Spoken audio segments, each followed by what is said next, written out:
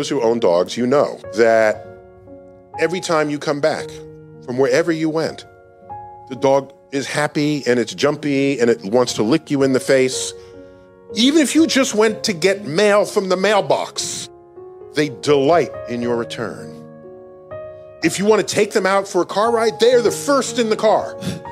They jump in, they don't care where it's going, but they're going somewhere. They're some of the most joyous creatures that live among us. Dogs don't live as long as we do. Every single day a dog lives is equivalent to a week of your life. If they only get 1 day for every week you're alive, they make every day count. I'm just suggesting that their lives have already factored in their mortality. When I look at a dog, I use that as a reminder of how I should live every day of my life, because I get to live 7 times as long as the dog.